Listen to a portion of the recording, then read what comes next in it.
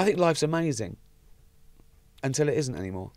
I think that, you know, it's about quality of life, and this is an amazing ride, and we'll never have it again.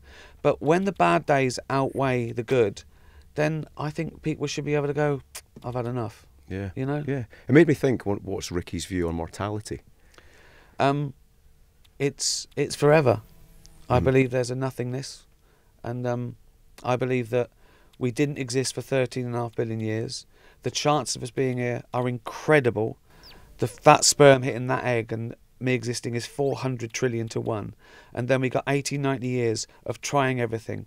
Just loving, laughing, drinking, eating, fucking about, exploring, learning, being nice. All those things we have as far as we can go until we don't enjoy it anymore. And then back to nothingness again. Radio X.